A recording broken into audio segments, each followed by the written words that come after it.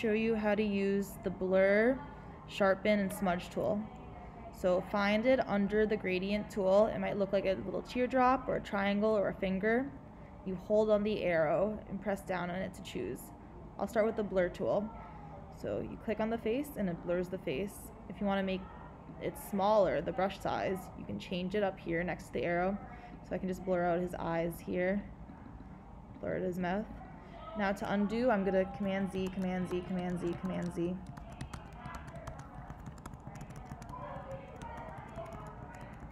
There we go.